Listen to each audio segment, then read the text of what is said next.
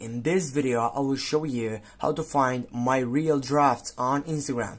Firstly, if you take off on a problem like this one, what is the main thing when you can do? Simply you can get onto your profile selection right here on your account. For example, if you're right here on your site selection feed section on your Instagram, you need to tap on the fifth selection right down. Just go right here to take off to your profile selection. When you get here, as you scroll down, you can find out your picture selections, or you can go on your reel sections, and here you can find out your reel and also your draft reel section. Just tap on your draft, and now if you want to simply you can select it, and after you got this selected, you can discard, or you can simply get on that discard section and go for saving that draft or simply share it.